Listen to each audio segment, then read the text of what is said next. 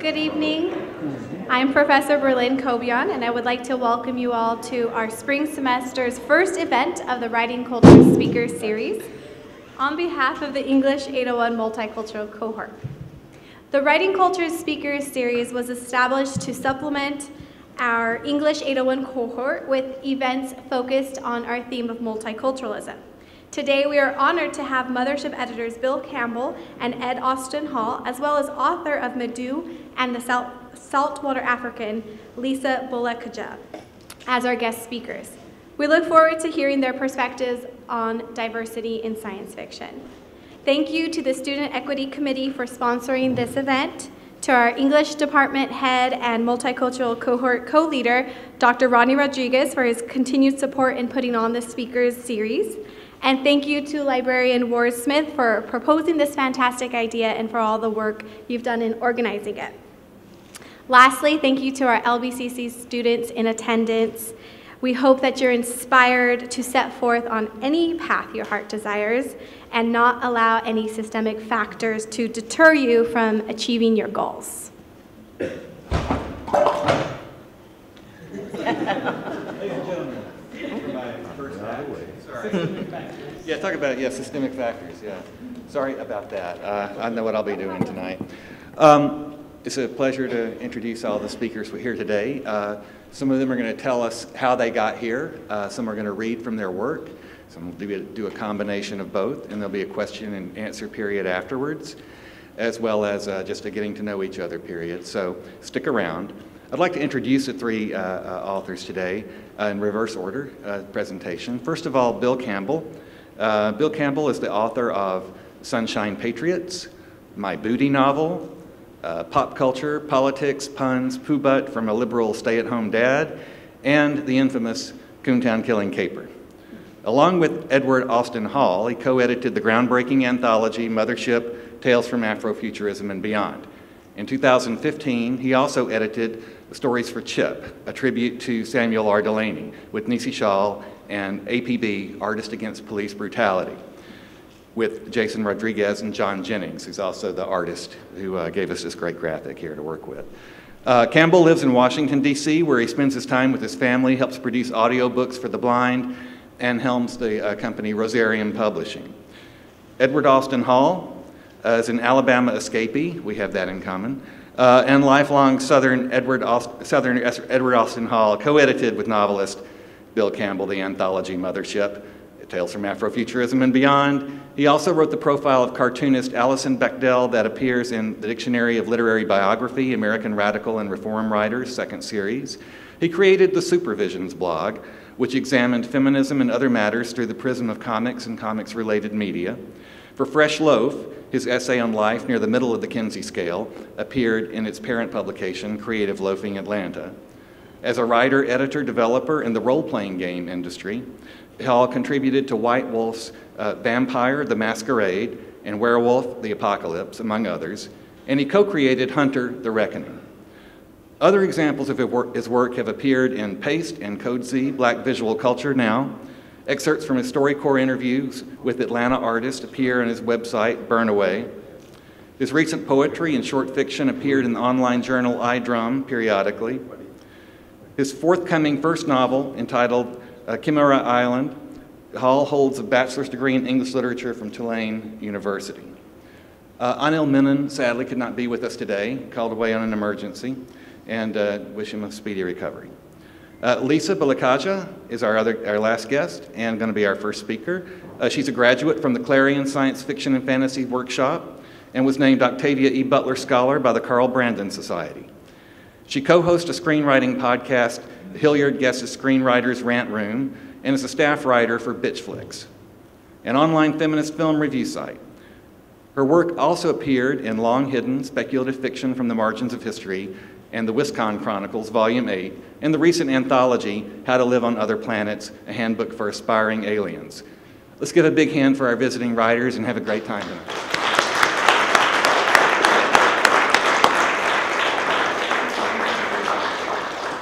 I purposely sat on this end because I thought I would be going last.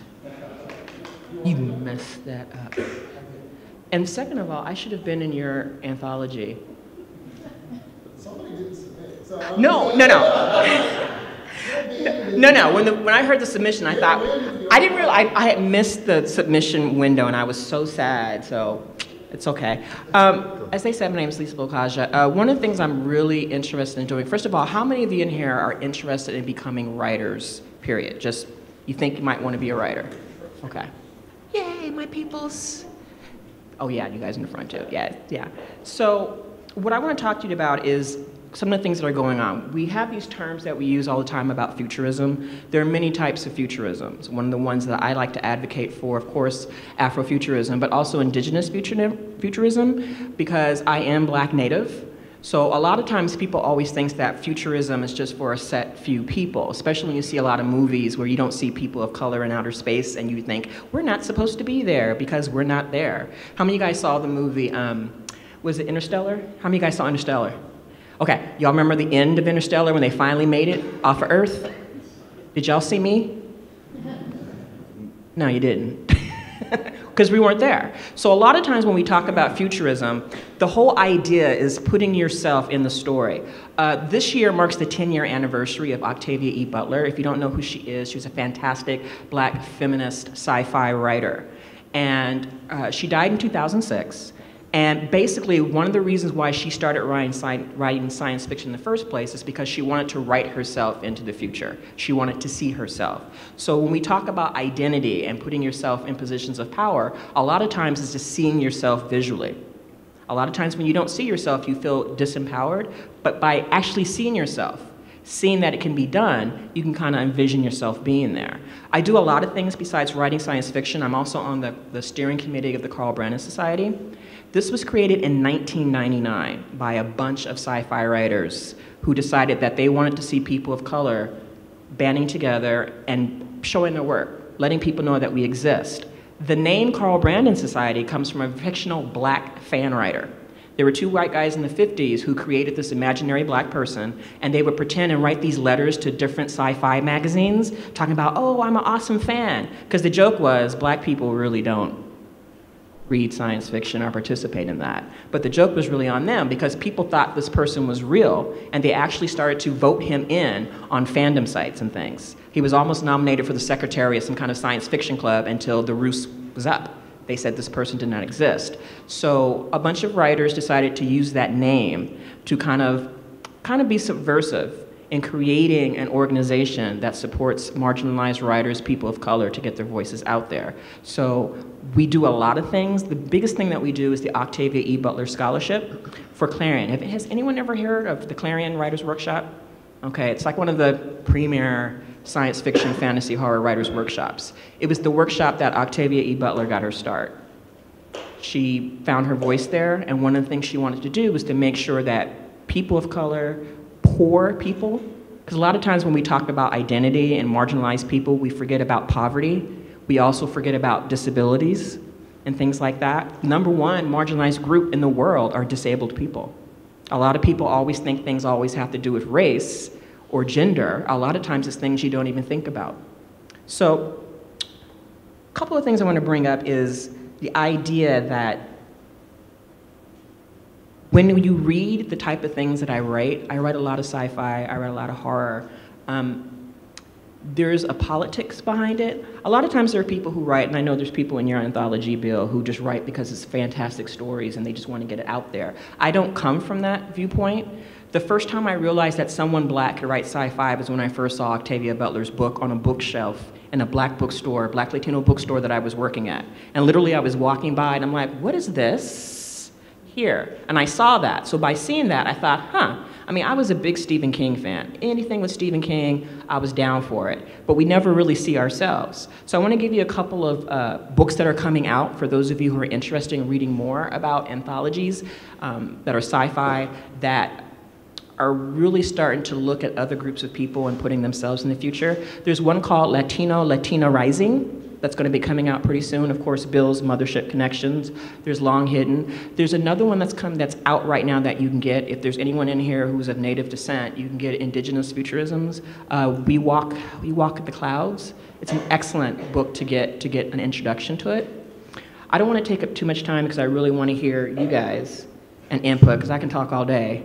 But I just want to read one of my short stories that I wrote. I wrote this as an assignment when I first got into Clarion. My teacher said, you guys have to come in. They normally don't do this. You usually get to Clarion and then you write. But then he said, I need you to write the story, 500 words, not 501, not 499, 500 words. And it was due the first day we walked into Clarion. Now, when you get in Clarion, it's kind of a big deal because not many people get into it because it's really competitive, and like a lot of people who come out of Clarion really come out winning Nebulas, Hugo Awards.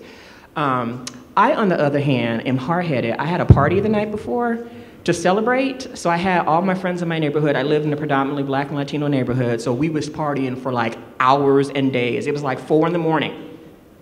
The party started at like 4 in the afternoon.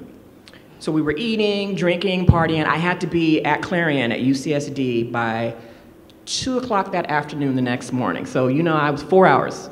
So at 4 o'clock when the party was finally over, I went to the grocery store. And I don't know, I think I needed some water, I guess. I was dehydrated for some reason. And I ran into my sister's best friend, my sister's brother, actually. And it was like 4 in the morning. Now, mind you, it was 4 in the morning, but it was still dark. And I said, Glenn, what you doing in here? And he's like, well, you know, we going out ninja fishing. I'm like, ninja fishing? He calls it ninja fishing because what they do is they go to the grocery store and they buy gizzards, and then they go fish in places they're not supposed to because that's where the good fish are. So they go under the cover of darkness in Imperial Beach and different places they're not supposed to be, and they fish. So I just fell out laughing like ninja fishing, and then immediately went home and wrote the story really fast because it was due, and then I passed out and then woke up and turned it in. So I'm gonna read you a really quick story called Ninja Fishing. I apologize ahead of time for those of you, I mean, I know you're college students, so if there's any children in here, there might be a curse word or two, and that doesn't mean I'm not gonna read it, I'm just letting y'all know you can make your escape now if you want to, all right? But it's called Ninja Fishing, and it goes like this. Let me get to the beginning of it. As quiet as it's kept, my boy Biandro and I were the last people to see the Industrial Canal levee intact before it crumbled in New Orleans during Hurricane Katrina. For real though. We were out ninja fishing in the lower Ninth Ward, you know, sneaking into places illegally and fishing where we weren't supposed to under the cover of darkness. We bought chicken livers and ice and then waited until midnight to roll out his truck. Scaling the levee wall, we transport our fishing gear along with a cooler full of bait and brew. Biandro brought thick fish netting draped around his shoulders in case, you know, we snatched up a baby gator. We made our way to a choice spot near the water where Biandro swore catfish buck jumped like they were second lining. Standing under a waning moon, we complained about our classes at Tulane, drank beer and talked shit, our usual fishing routine. Why do you want a car? Biandro asked me. To get women to move around town. You don't need a car in Nolans, man. You're already pulling thirsty bitches with them dark gable looks. Shit, when are the light-skinned men? When are the light-skinned Negroes coming back? Y'all just too greedy. You dark-skinned brothers is too greedy. I laughed. I took it as a compliment because for years I used to envy his green eyes and fair complexion. He belched and tossed another empty beer can over his shoulder. Shit, Biandro yelled. His pole was bent at an obscene angle, and his feet were dragged forward into the mud. The fuck, I said, grabbing his shirt. Don't let go, man. This don't feel like catfish. No shit, Sherlock. It had to be a gator. He'd have to let the line, his new metal leader, and pole go. I flipped on my headlight. I saw a large fish thrashing in the water. My light, he yelled. I switched on his headlamp. Alligator gar, I said. See, gars were like prehistoric-looking fish with heads like alligators and scales like armor plating. I once hit one with an action now, and it actually sparked. True story, true story. Biandro pulled out the 3-foot gar and something attached to its back. The gar didn't move once it was on land, it was dead. The thing attached to its back had already killed it. Is that a woman? Biandro asked. Protruding from the gar's back was a foot-long bone white spear. Gripping the spear was a toddler-sized naked woman. She was bald and dark-skinned. Damn, she's got a fishtail, Biandro said. We stood gaping at her. She was breathing hard. Her eyes were twice the size of a human's and shark-eyed black. Biandro threw his netting over them. We should throw them back, I said. What kind of fucktard are you? We can sell this thing at an aquarium somewhere. What if she dies? I asked. He ignored me. Bianjo kept her in his large tank in our second floor apartment. The tank covered a complete wall of the living room. We didn't have a big freezer, so, sometimes we used the tank to hold our catches until we were ready to eat them. I named the creature Nola, duh, and she was stunning. She lived up the gar she killed that we threw in the tank with her. She would stab the gar with her spear, tear out a chunk of flesh, and eat it. Her teeth ended in jagged pink points. We tripped on the fact that we caught a mermaid. She didn't look like Disney Ariel with the flowing red hair and milky white skin. She was blue-black, hypnotic. I spent nights meditating on her face. She'd press her wide, flat nose against the glass and stare at us, study our every movement. That's when reports of Hurricane Katrina began. The gray, wet weather escalated with the storm that brewed offshore. We have to put her back, I said.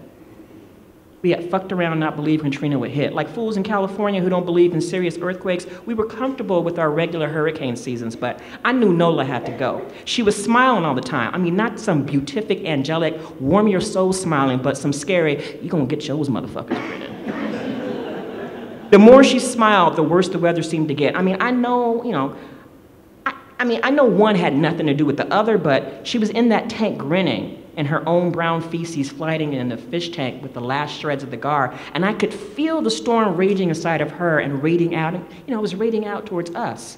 When the roof shook with the howling of Katrina's approach, Bianjo took out his net and snatched Nola up. We rode back to the levee on gas fumes. The wind was screaming like a freight train, and we were drenched with rain. We climbed the levee like idiots, shocked and frightened by the river water that had risen past our fishing spot and now slapped savagely against the levee. A surge of water spilled over the wall, causing us to slip a bit. Our jeans and sneakers were soaked with dark brown river water, but we kept our balance. Bianjo tossed Nola back in. She disappeared under the canal water, and for a moment, the air around us grew calm. The rain became a slight drizzle. The water behind the levee churned with cold anticipation, but the bitch was holding up. I have never seen the water come this close to the wall before, B, I said. People are not gonna believe this shit, man, Bianjo said, but when they see this, they're gonna know we have something, he said. And I saw it in his hand. It was Nola's spear. Nola came back to the surface, stretched her body, and stroked her smooth head. She stared at her hands and then glared at us. Give it back, I said. This is proof. Throw it to her. Bianjo ignored me, and I watched Nola rear back her head and scream, and I shit you not, I felt the vibration of her voice when it hit the skin on my face. Bianjo and I scrambled back down the wall and ran to his truck. He was still holding on to Nola's spear.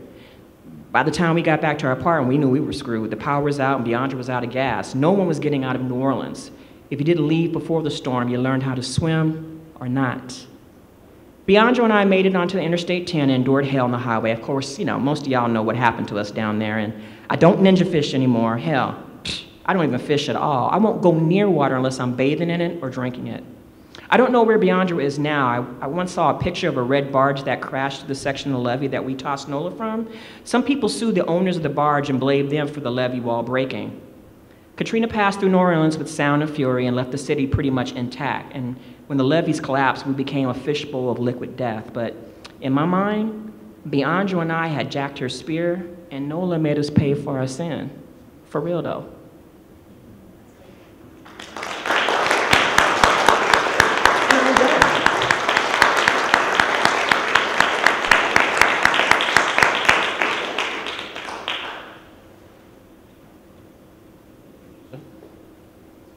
Can y'all hear me?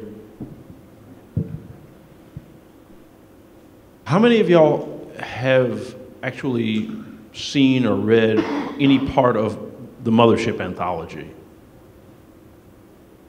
Okay, so, well, thanks everybody who hasn't for coming. So, you know what I'm gonna do? I was gonna read some fiction, but instead, I think I wanna read my piece of the introduction to you. I think it gets a lot more at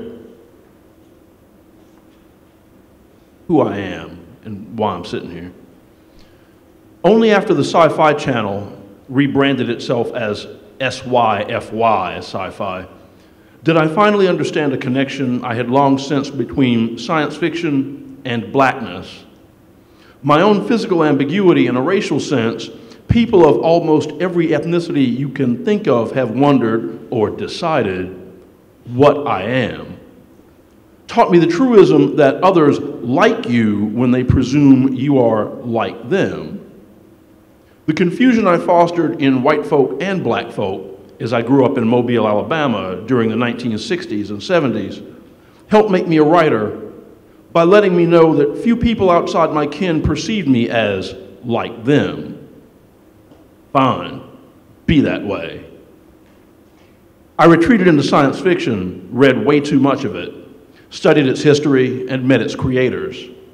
I read that the New York Times reputedly banned the reviewing of fantasy or science fiction in its weekday pages, the same New York Times that employed book critic Anatole Broyard, another racially ambiguous American of black ancestry, under the impression that he was, well, something other than what he was. In certain precincts, always, if a work of art is good, i.e., if a critic likes it, it cannot be science fiction. Excuse me, sci-fi. Sorry, I meant SYFY. Similarly, years ago, a white bigot whom I had just met revealed himself amid our affable conversation after I identified myself as black. He said, "You're not black." I laughed and walked away from him. When Bill Campbell invited me to be part of this project with its open arms, fantasticated tales by and or for and or about people of color approach, I knew the book I had been waiting a lifetime to assemble lay ahead of me. And now, here it is.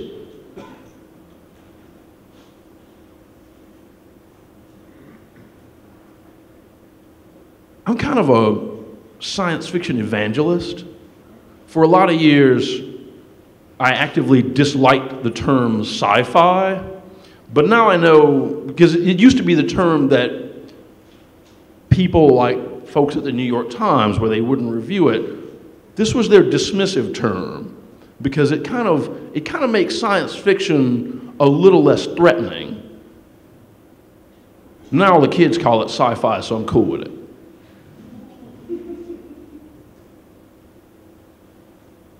I came to this stuff reading comic books. I learned to read reading comic books, superhero comics, Batman, Superman, Fantastic Four. Moved into Tom Swift Jr., Johnny Quest. How many of you are interested in visual art? I have to show you something. Some things. You got it? Why don't we start with, so Afrofuturism is not just a literary movement. So let's start chronologically with something that is futurist, but not so Afrofuturist, but I think you'll see why I want to start with it. The trailer for Tetsuo.